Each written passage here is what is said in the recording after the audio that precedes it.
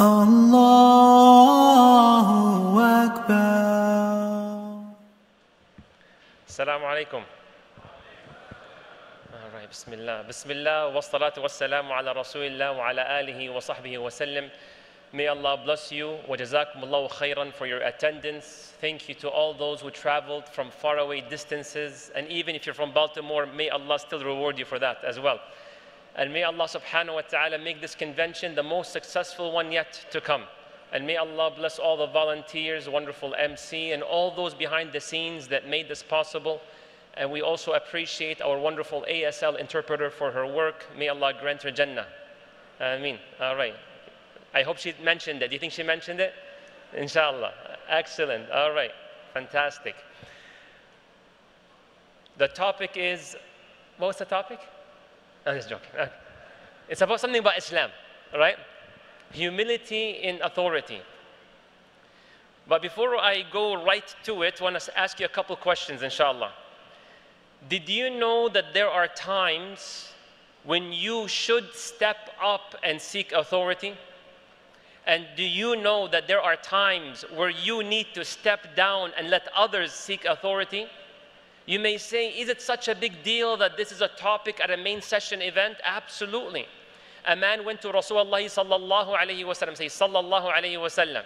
The Prophet is giving a talk. Just imagine I'm talking right now, and all of a sudden someone from the corner of the event says, Brother Majid, what's the sign of Al-Mahdi coming?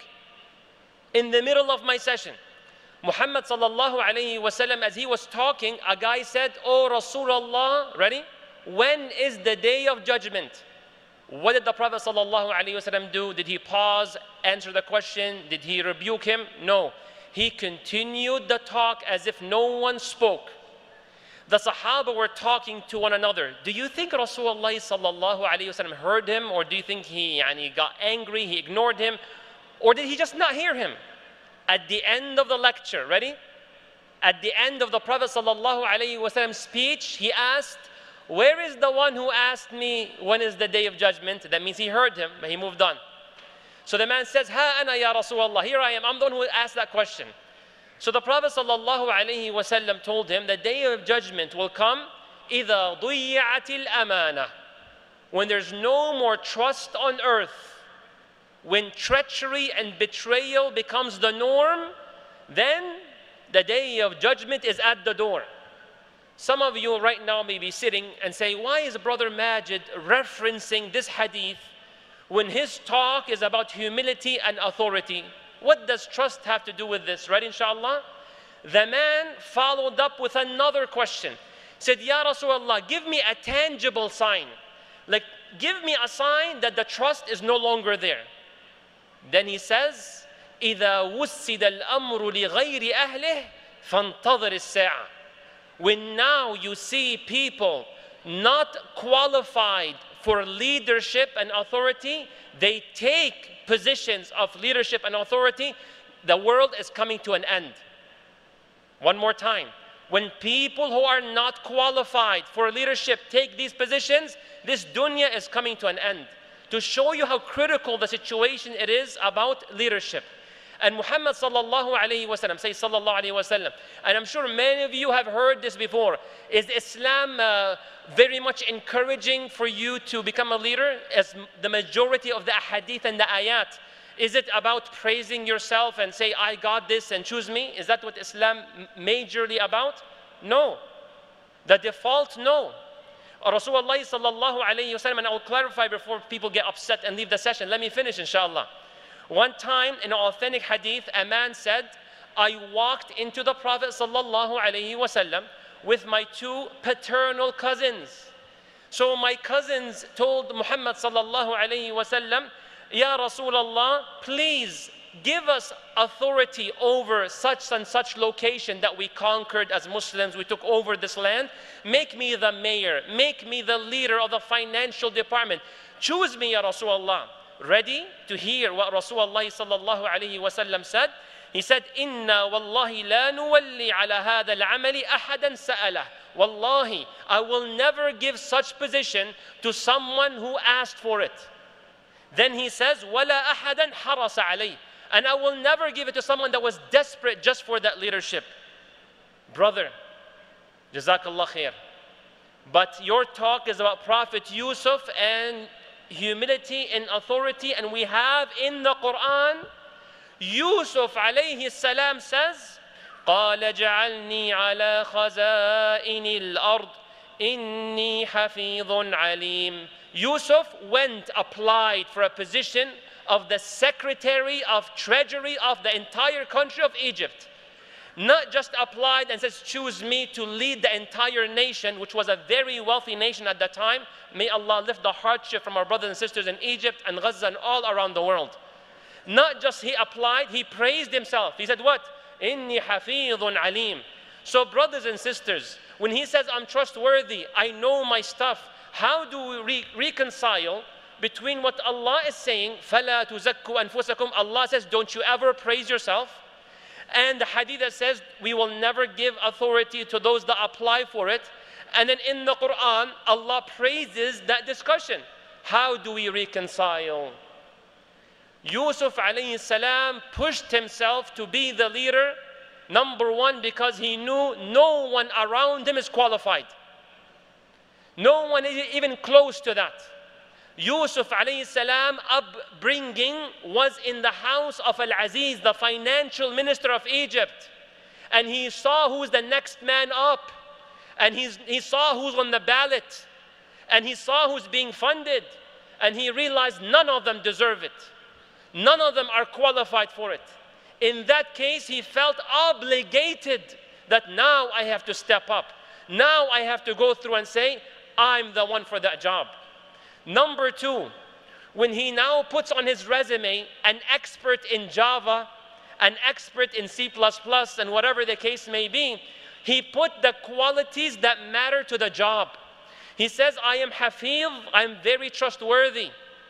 When it comes to money, you have to have amana. I am hafiz, I know very well the halal from the haram. I am hafiz, I will show up to work early. I am hafiz, I promise not to do not disturb on my phone when I'm supposed to pick up the phones. That's hafiz, but that's still not enough. Because some of us can come early to work, do a great job, but you don't know how to do the job. We might be people that do i'tikaf in the musalla of your corporation. I've seen it happen before. May Allah make it easy for us, right? I walked in one time to pray dhuhr at one of the companies I worked at, and I saw a brother sleeping. They said, Akhi, what are you doing? He's like, i'tikaf. Allahu Akbar. I'tikaf at lunchtime, right? So he might be, in a way, hafiz, but to an extent. But that's not enough. Do you have someone in your family, for example, they tell you, you know what, I want to drive 20 miles away because they're selling an item $10 less than the store across the street. You heard that before? Yeah. So then 20 miles, that's hafiz. But what is that individual missing? Alim, knowledgeable. The knowledgeable partner, spouse says, listen, according to the IRS, the standard mileage rate of reimbursement is 0.67 cents per mile. And 20 miles costs $13.40. So in essence, you buying the item from across the street, though it's $10 more, you saved $3.40. And I lost half the crowd, alhamdulillah. That's why none of you are qualified to be the financial ministers. Allahu Akbar, right? So here, yes, you're trustworthy. This person saved them at all costs, but there's knowledge that has to come in. It might be cheaper to go to the next store that is more expensive. And I have this example as well. Some people may have that aspect. I really want to help out. I will choose a makeup example. Can I do that? Will I get canceled? May Allah make it easy. Say Ameen. So let's say someone, for example, a sister wants to buy a lipstick that is called Charlie or Charlotte Tilbury. Allahumma barik.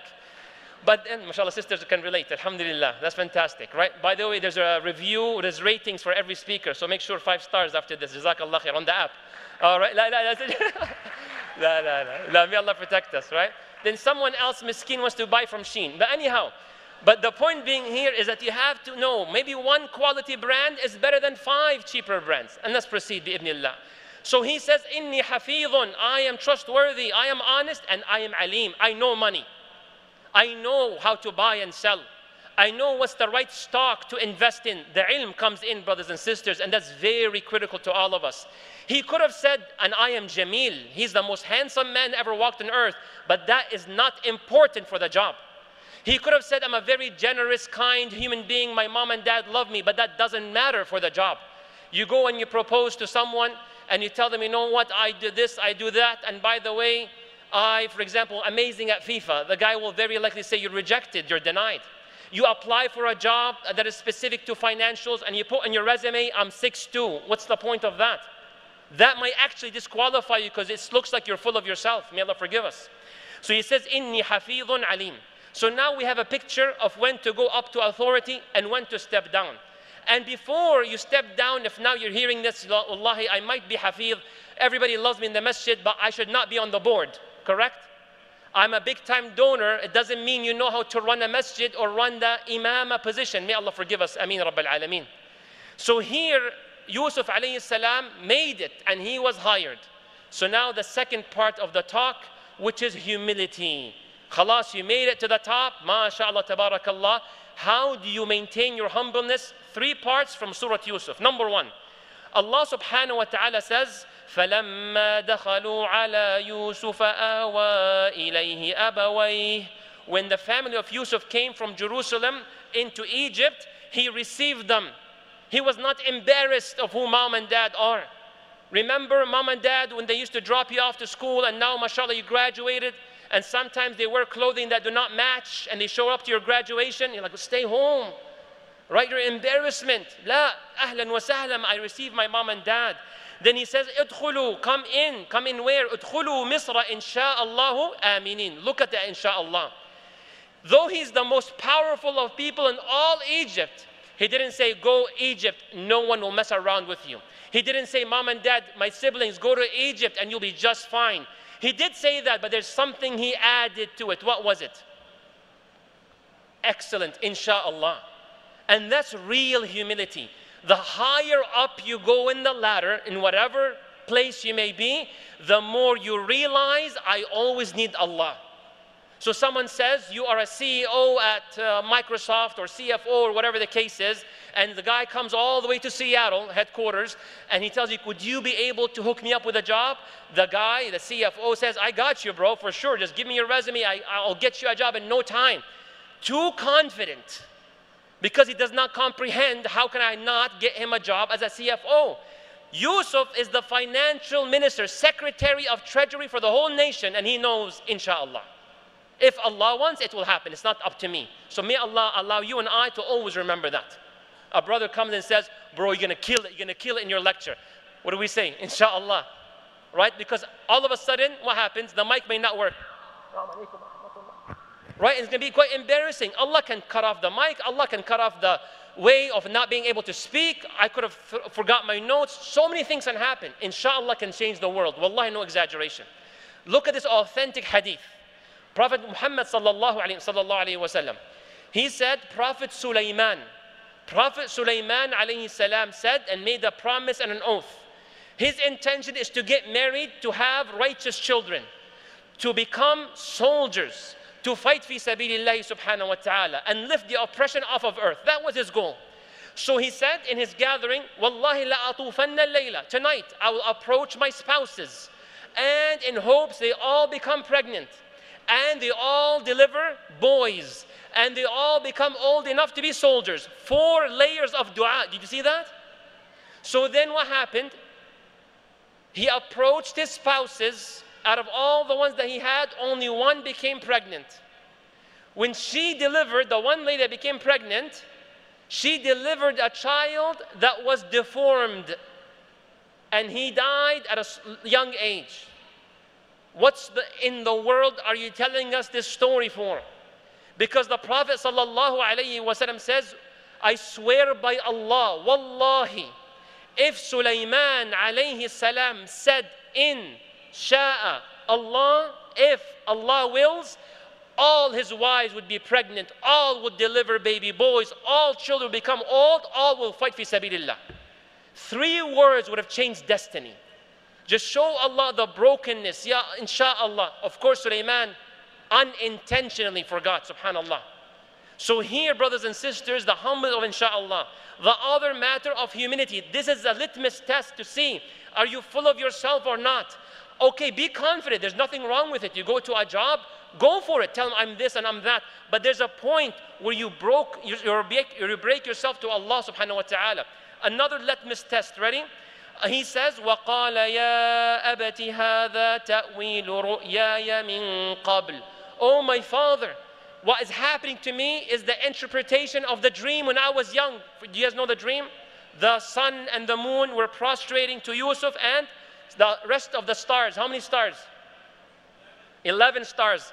So how many children did Yaqub have? 12. Yusuf was the 12th. Subhanallah.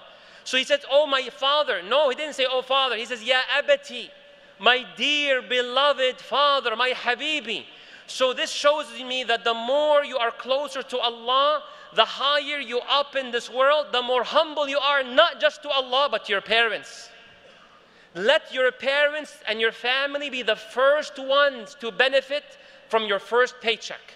Let your mom and dad and your siblings be the first one to benefit when you get that promotion. When you have something that is a good news, share it to those who love you, and no one loves you more than your family. So he says, Ya abati, oh my dear beloved father.